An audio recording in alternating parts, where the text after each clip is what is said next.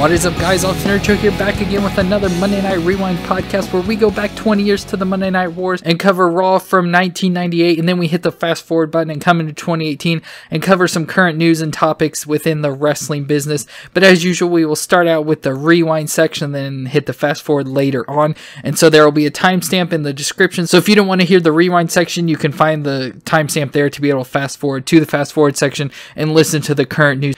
But as I mentioned, we'll start off by going back to 1998, and this will be March 2nd, 1998, and this is Raw 249, and it took place in Cleveland, Ohio, and it got a 3.75 rating, so the rating's up a little bit compared to the past couple weeks, but once you see the show, or if you remember stuff from last week, you'll know why the rating's up, because Mike Tyson is on this week. And so the show kicks off with a replay of all the events that have gone on between Stone Cold, Shawn Michaels, and Mike Tyson over like the past 2 months since Mike Tyson made his appearance and everything and was announced to be the enforcer for the match. And so it's been like all their shenanigans from the press conference to Stone Cold confronting Tyson in the ring and everything with Shawn Michaels going on. So just all that to start off the show. And then we get the show opening, and then we come back, and DX ends up coming out to the ring. And so to start it off, Triple H, it's whole promo segment here, but Triple H starts it off and he's just saying, you know, we announced last week that Wrestlemania is now going to be X-rated, and that Owen has been walking around as a fake European champion, and I'm going to go through him like a knife through butter, claiming, you know, that he's going to be taking his title back at their match at WrestleMania. And then he passes the microphone off to Shawn, and Shawn, of course, begins with Tyson, and he says that when Tyson arrives, we will give him an offer that he can't refuse. So obviously, he's working up some sort of shenanigans to get Tyson either on his side or to help him out some way in the match, but we'll just have to see what that is until later on. And then he transitions over to Stone Cold, and he says, you know, that Stone Cold isn't tough enough to beat HBK, and that he will dance to the sound of Sweet Chin music. So just, you know, saying, you know, he's going to hit him with the Sweet Chin music and beat him at WrestleMania. And so because of that caused Stone Cold to come out, and he comes out to the ring. And so he gets in the face of Shawn, and they're just kind of staring each other down, jaw-jacking to each other, and the arena ends up going dark. And Kane and Paul Bearer end up coming out onto the entrance ramp, because if you remember last week, Paul Bearer put out a challenge to Stone Cold to a match tonight to prove that Kane's, you know, the stronger guy or something. I don't remember exactly what he worded it as. But it was noted by commentary that as Kane and Paul Bearer were coming out and stuff, that DX has left the arena, so they've left Stone Cold in the ring alone. But Paul Bearer ends up cutting a promo saying that Stone Cold doesn't need to worry about WrestleMania, because tonight he will have to face Kane, and Kane's going to send him straight to hell. And then they end up leaving and stuff, just setting up the preview for later on tonight for the main event. And after they leave, Stone Cold leaves the ring and gets over on commentary. And as he's going over, he grabs Michael Cole's headphones and then pushes him off the chair onto the floor. So they're still at this point kind of just messing around and pushing Michael Cole around and everything. But he mentions that he'll beat Kane whether it's in the dark or light, and just keeps making comments about being in the dark and light and everything. And then at the end, he just gets up on commentary table and does the double bird to the crowd and everything and leaves. Then we go to the back where we have a limo pulling into the arena, and Mike Tyson and Shane McMahon end up getting out of it, so it's showing that Tyson has arrived at the arena. Then we get a replay of the Cactus Jack and Chainsaw Charlie attack on the New Age Outlaws car last week when they were trying to leave, and Michael Cole was trying to interview him and stuff, and they were ignoring him, and so they got in the car and was getting ready to leave, and then Cactus and Chainsaw ended up attacking. So we got that whole footage. And then that leads into the New Age Outlaws end up coming out to the ring. And as they're walking out, they're wearing neck braces and stuff. So they're just trying to play that they're injured and everything from last week. As they're walking down, they kind of look at it, notice, but there's a dumpster at ringside. So I thought it was kind of weird that there's a dumpster there for some unknown reason. And they throw the footage from last week, and this time it's the footage that Road Dogg was recording. So again, if you remember the last week, I mentioned that Road Dogg was holding a camcorder the whole time, and I didn't know why, but I guess he recorded this whole footage from that. So it's that perspective of the attack, you know, shown from inside the car and everything. And it comes back, and they're just talking about how they won't wrestle tonight, and they have doctor's excuses because they were of their injury and everything while they're wearing the neck braces. And Sergeant Slaughter ends up appearing up on the Titantron, and he orders the Outlaws to have the match tonight because they're lying about the whole thing, and they're not injured, and they have no doctor's excuse. And so then that starts playing the DOA music, and so our next match then is the New Age Outlaws taking on Skull and 8-Ball of the DOA. So very early on in the match, the Outlaws' neck braces on both guys end up falling off because they just start all fighting together. But eventually Billy Gunn ends up hitting one of them with the title belt, so kind of takes that one out. And then the Outlaws are teaming up on the other guy, because again, Skull and Abel are like twins. I can't tell the difference. I don't know which one's which. But they're beating up double teaming the other guy, and they get him to the outside and end up throwing him into the dumpster. As soon as they hit him into the dumpster and start to go after him, the lids come popping open, and Cactus Jack and Chainsaw Charlie pop out from inside of the dumpster, and they hop out, and the Outlaws go running out through the crowd. And so the ref does the count, and the DOA gets the win by count out. Then next up, we got a video on the Sable and Mark Mero issues that are going on between the two, of having issues of Mero thinking Sable's trying to steal a spotlight and everything. And then that leads to our next matchup, Mark Mero versus Tom Brandi. And Sable ends up coming out with Mero as usual, but Mero stops her like halfway up the ramp and notices that she's there, because he came out thinking she wasn't. But notices her, stops her, and sends her to the back. And then he gets to the ring and the match starts. Well, eventually, soon into the match, Luna ends up coming out to ringside. And she's just out at ringside the whole time, and she's kind of like cheering Mero on. Well, Mero eventually tries to go for a TKO, but Brandi's able to get out of it.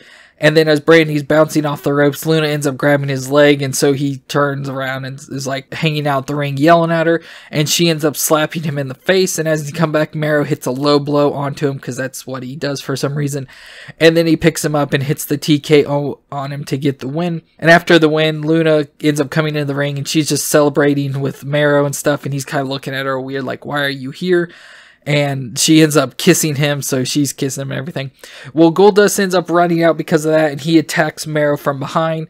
And both him and Luna start beating him up, so it's kind of like a whole ploy or something, that Luna was kind of like getting Mero distracted and thinking she was on his side, but then she just kind of turned on him. And because of that, Sable ends up running out, so she gets in the ring and starts attacking Luna, and they're just fighting around with each other. But as they get them separated and stuff, Mero gets at Sable and starts yelling at her again for coming out, saying, you know, I don't need your help, and I told you to stay in the back and everything. And Sable ends up pushing Mark Mero down once again. And then she starts yelling at him and everything, and she kind of just like chases him out of the ring. Like, she's yelling him so much that he kind of runs from her. And then they all just leave the ring. Then we go to our next match of Owen Hart taking on Mark Henry, who of course comes out with the Nation. But as they get to the ring, Sergeant Slaughter ends up coming out, and he sends the Nation to the back again. So Henry's out there all by himself. And with Slaughter doing that, it kind of distracts Henry's inside the ring. And as soon as they start to leave, Owen attacks Mark Henry from behind, and he starts attacking his legs, of course, trying to take the big guy down and try and, you know, remove some of his strength from him. Well, during the match, Chyna ends up coming down the ramp, which of course causes a distraction on Owen, and that allows Mark Henry to get the upper hand in the match. But eventually Owen tries to go for a sharpshooter, but Mark Henry ends up kicking out of it. And I think he does that multiple times, and then on the third time, Owen actually gets the sharpshooter on.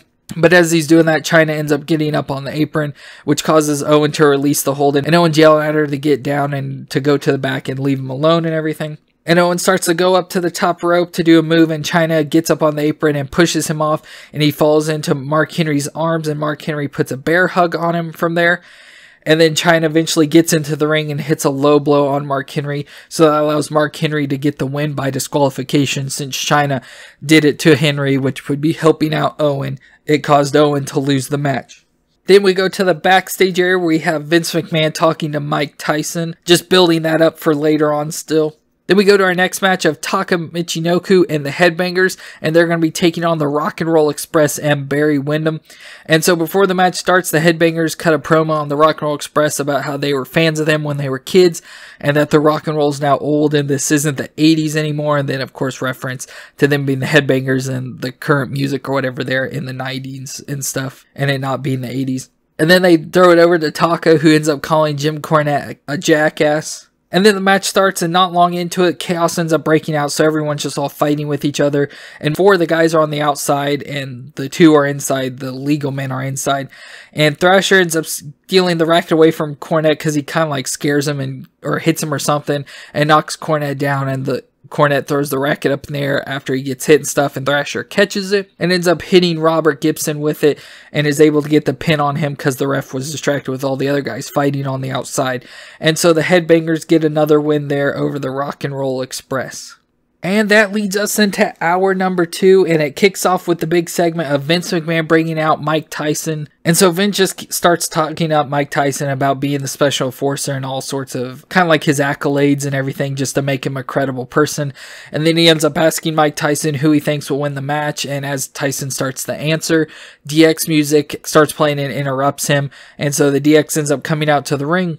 Shawn gets in the ring, gets face to face with Tyson, and he says, "Allow me to introduce myself. I'm Shawn Michaels," and all sorts of stuff.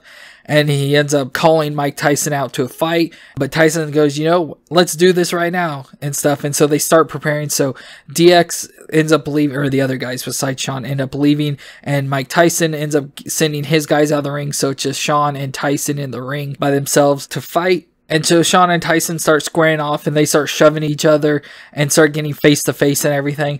And Shawn ends up grabbing Tyson by the neck of his shirt and is like got his other hand out like he's getting ready to punch him and everything. Tyson's like, "Come on, hit me," and everything.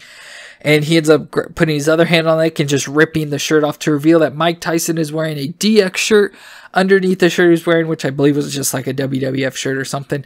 So that is the big swerve, and I guess the big offer Shawn had for him was to join DX, and so now Mike Tyson is a member of DX. And so they start just doing crotch chops all over the ring and everything, and they're doing them at Vince, which makes Vince angry and stuff, and he has a angry look on his face, and he ends up, of course, leaving towards the back, and as they're going on and everything, he's standing up at the top of the ramp, just all mad and angry and stuff, because once again, his plans with Tyson have been foiled by a person. First it was Stone Cold the first time, now it's DX again. So Shawn has gotten Tyson on his side to try and help him out in the match against Stone Cold. You know, since he's a special enforcer and stuff, he can maybe play with some of the rules and everything to help Shawn out in the match. So we go to commercial and then come back, and it shows DX and Mike Tyson back in the locker room, and they're just kind of celebrating everything that Tyson has joined DX and all that. We come back out and we got a match of Steve Blackman taking on Kama, because of course Steve Blackman has been taking on different members of the Nation, and he beat The Rock last week with distraction and everything by Farouk. So it's going to be him against Kama this week. Once again, Kama came out with the Nation, but as they get to the ring, Sergeant Slaughter ends up coming out and sending the Nation to the back, so it's just Kama all by himself out there. Overall, the match is pretty boring. Nothing really special happens or any cool moves or anything. But at one point, Blackman puts the submission move onto Kama, but the Nation comes running out. So it gives causes a distraction or whatever, disqualification, and Steve Blackman gets the win because of it. And so the Nation just start beating up Steve Blackman, and Ken Shamrock comes running out to help him, and they chase the Nation off. We come back again, and we have a guy standing in the ring who we've never seen before on WWF, but of course I know who it is because I've seen this part, know who the guy is and everything. But it's Tennessee Lee, and he's out here to introduce the new Jeff Jarrett. And so Jeff Jarrett ends up coming out, and he's dressed in his old Double J gimmick, and so he's got the light up hat and glasses and all sorts of stuff. So he's just pretty much back in his old gimmick, and I think has old music and stuff. And so he's just talking about the NWA being on their own and hoping they do well and everything now since he left NWA. As mentioned last week when he said I needed to go separate ways from Cornette. And then he ends up introducing the crowd to Tennessee Lee as his new promoter. And so Tennessee Lee was Colonel Parker, I think it was, in WCW. He was with Harlem Heat for a while and stuff and managed different groups and everything. But that was the last time we saw him. And so that leads into the next match of Jeff Jarrett, and he's going to be taking on Flash Funk. Overall, it's a pretty boring match, and nothing really good happens, but Flash starts to go up to do the 450 splash, but Tennessee Lee gets up on the apron and pulls on one of his legs, which causes Flash to be crotched on the top rope, and Tennessee Lee pushes him, and he falls over headfirst onto the ring, which allows Jarrett to go over and put on the figure 4 and get the win. Then next up we get a video introducing the next guest to the WrestleMania, and it's Jennifer Flowers, which I don't know a whole lot about her, but I believe she was like a person that came out against Bill Clinton or something, that claims that she was someone that he cheated with her or something. I don't know the whole thing, but she just claimed that she slept with Bill Clinton or something, I believe is what she's done. And so it kind of made her famous from that, and so now she's going to be at WrestleMania, I guess. Then we go to the back again, and Michael Cole is in the parking lot. He's there to interview DX and Mike Tyson as they're walking to the limo. And they're saying how Tyson ended up joining DX because he wanted to be with winners. And then as he's getting into the limo, he says that Stone Cold will get knocked out at WrestleMania. So continuing on the build and issues of Tyson and Stone Cold going on there. Then we got a little video on the LOD breakup. So we saw last week or the week before, I can't remember exactly when it was, but of their breakup, and then it shows kind of their history and their past in the WWF, and mentioned some other past things like the NWA and stuff as well. So just kind of reminding people of LOD and their history and everything, and how good of a tag team they were. And that then leads into our main event for the night of Kane coming out with Paul Bearer, who's going to be taking on Stone Cold. So they come out, and Paul Bearer ends up cutting a promo in the ring, and then Stone Cold eventually comes out, and as he walks out he comes out on the stage and stuff, kind of looks to what would be his right side. So if you're looking at the stage, it'd be on the left, but if you're looking at the arena from the stage, it's on the right. And he sees something to the right, and then he kind of stops and then heads over that way, and the camera kind of pans over, and you see Triple H stand there. I'm like, why is Triple H standing there? And he like starts to grab for Triple H, and then all of a sudden from behind, Shawn Michaels comes up and super kicks Stone Cold, and they kind of lay him out there on top of the stage. And so a bunch of officials come out and help get Stone Cold up, and they help him to the back and everything. And then we go to commercial and come back, and commentaries mention that Stone Cold is in the back searching for DX and causing chaos in the back there. And then it goes to the ring and shows that Kane and Paul Bearer are still in the ring. And so Paul Bearer starts cutting a promo again, and he tells Kane to go out and get the bell. And so Kane goes out to get the bell, and I don't know exactly what went on here, but you see Kane start to go for like where they, have the timekeeper and bell and all that sort of stuff.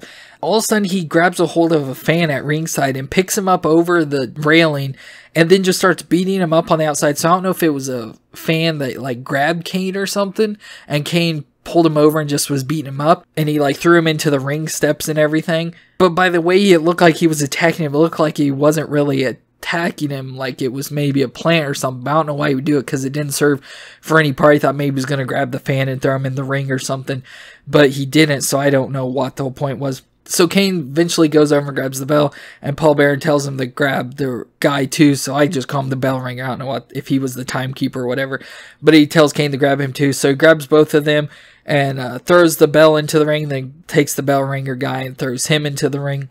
And so Paul Bearer orders the guy to toll the bell 10 times for respect for the Undertaker.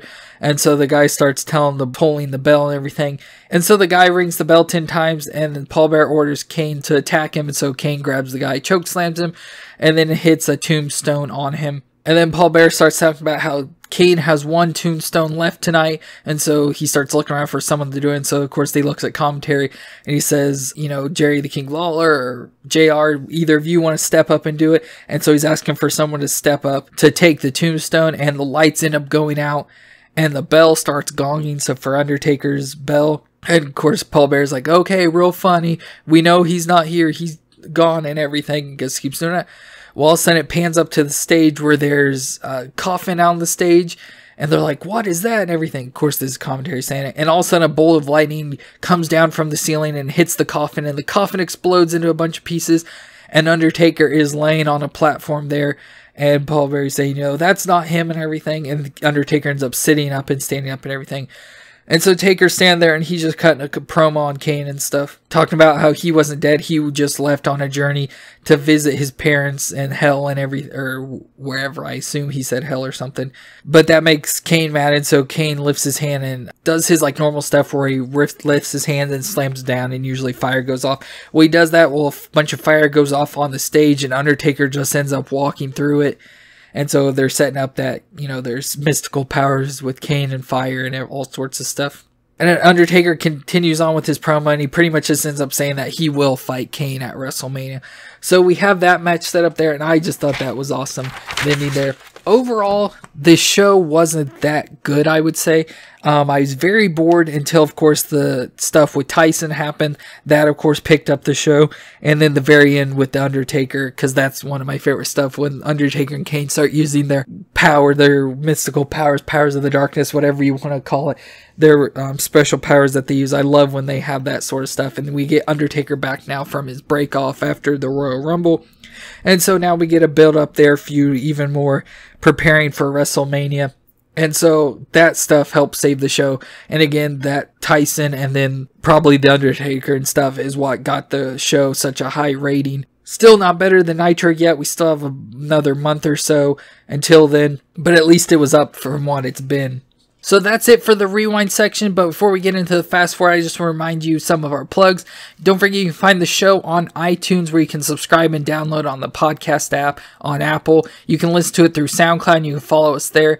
Or you can listen on YouTube, where we have all our episodes, and you can subscribe there to see not only the Monday Night Rewind podcast, but all our other videos that we put up throughout the week. Don't forget in the links below, you can find our Patreon and Teespring link, where you can find us there on Awesome Nerd Show on both of those. And on Teespring, you can get a shirt with the podcast logo on it. And then there's also links to follow us on Twitter and Facebook at Awesome Nerd Show on both of those that you can do as well. So that's going to be it for the rewind. Let's go ahead and get into the fast forward.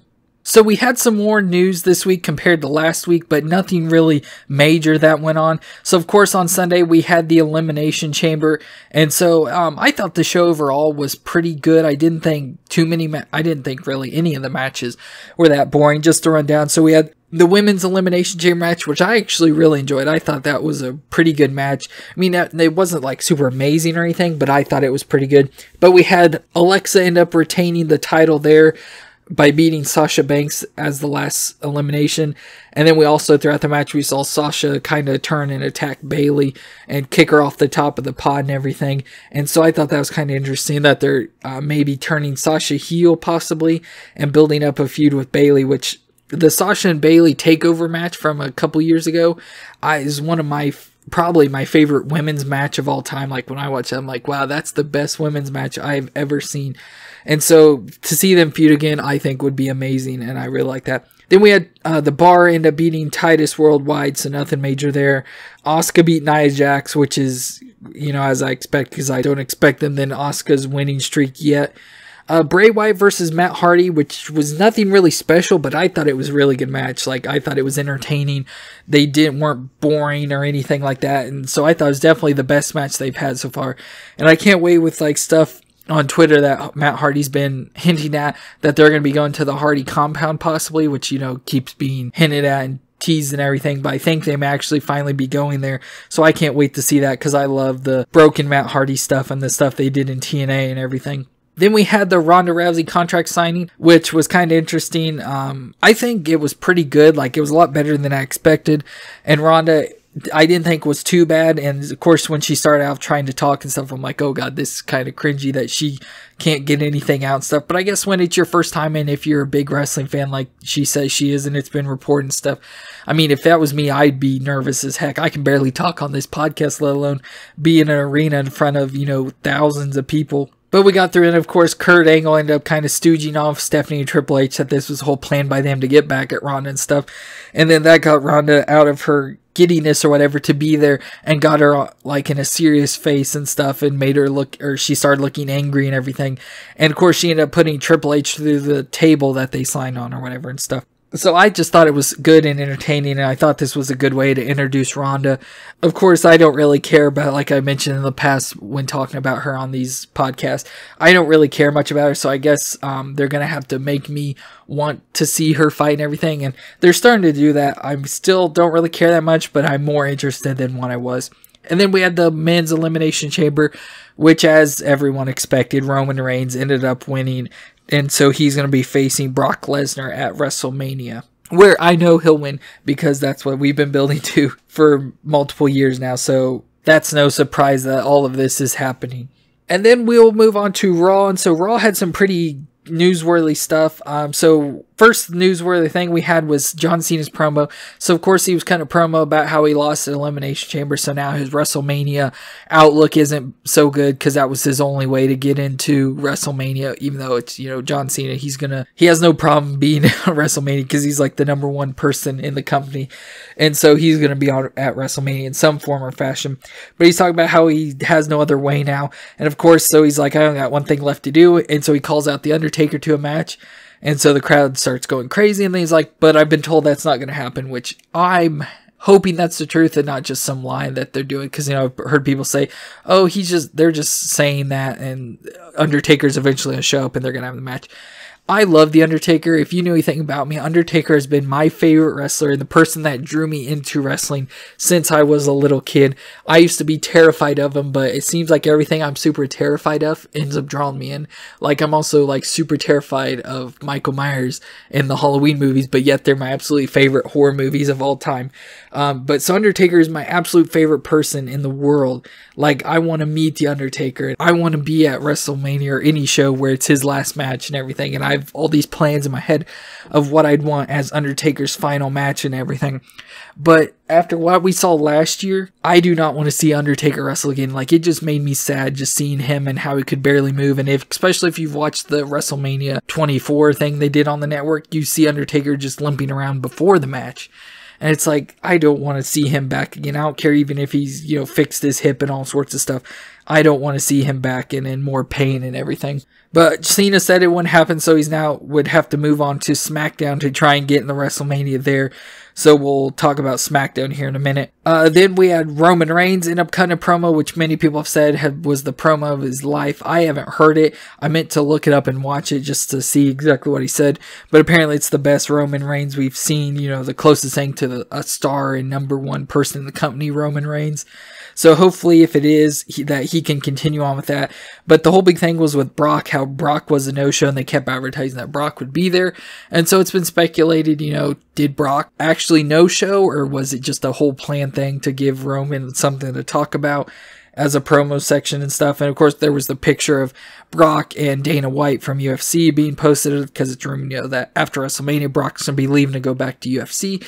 So who knows what's going to be happening and going on there, but they kind of building up this whole thing to kind of get people on Reigns' side instead of Brock, and paint Brock as the heel in this match.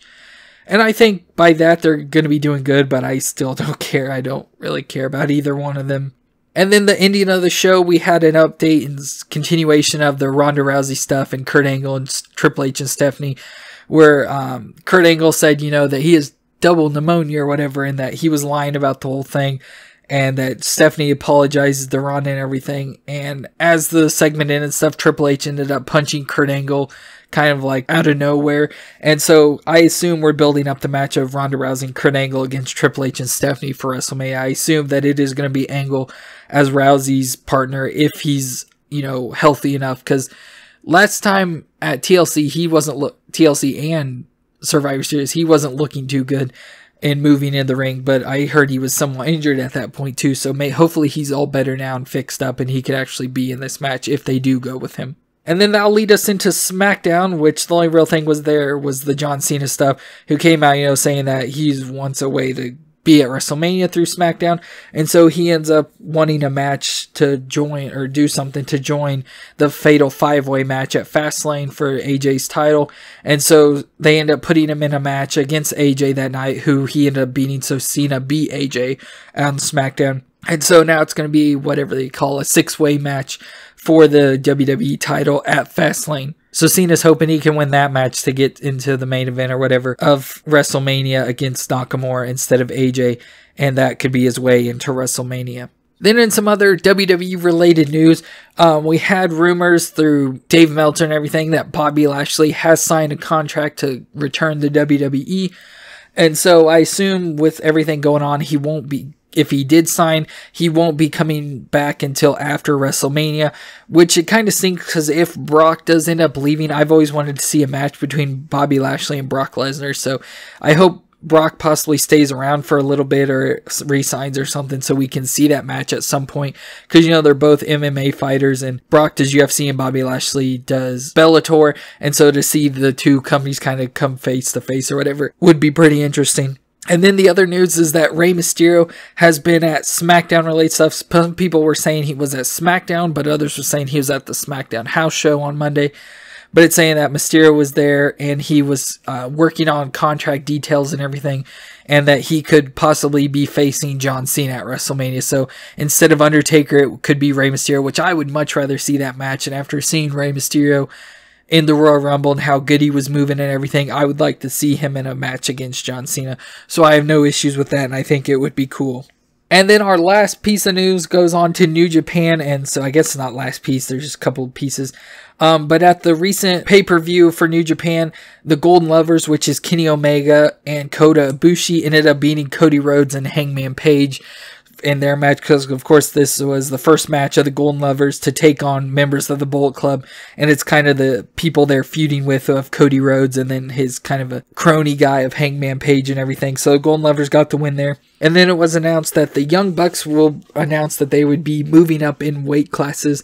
Instead of being junior heavyweights, they'd be heavyweights, and that they're going to be taking on the Golden Lovers at the Strong Style Evolve show here in the US or in California and stuff. So that's another big match added to the show of getting the Young Bucks against Kenny Omega, of course their friend and everything. So that'll be interesting to see. I really want to see the show, but they just had to put it on Sunday night, where I'd have to go. We don't have Access TV, and we don't have New Japan World or whatever the streaming service is. So we'd have to go to our parents' house because they have access, and that's where we go to watch a lot of New Japan stuff. And they live over an hour away, so to drive an hour and stuff, watch the pay-per-view that night, and come back and everything, they have to go to work the next morning. That's not going to be feasible for us, and so it's either get the streaming service or just not watch it. So we'll have to see what we do when that comes later this month. And then it was also announced that Hangman Page will be taking on Jay White for the U.S. title at that at that show as well. So that's kind of, I don't know if I said, but it was the U.S. title. I don't know what I said for sure. But so that's, I don't really care. Jay White's okay. He's nothing special in my opinion, but he's not bad either. And then Hangman Page is again nothing special, but not bad either. So that's just kind of an okay match to throw on there, along with the Rey Mysterio versus Jushin Thunder Liger match. So I think that show's kind of building up to be a pretty good show that, like I said, I kind of want to see. But I think that's it for the news. I couldn't really see much of anything else that was big or noteworthy in wrestling news and stuff. But that's all that I got. So I hope you enjoyed this show today. Don't forget to check out all the links down below. And don't forget you can follow the podcast on Apple Podcast app and SoundCloud, as long as on YouTube as well, under Awesome Nerd Show. But please do some of that somewhere. You subscribe to wherever you can. And I thank you for listening, and we'll see you next week.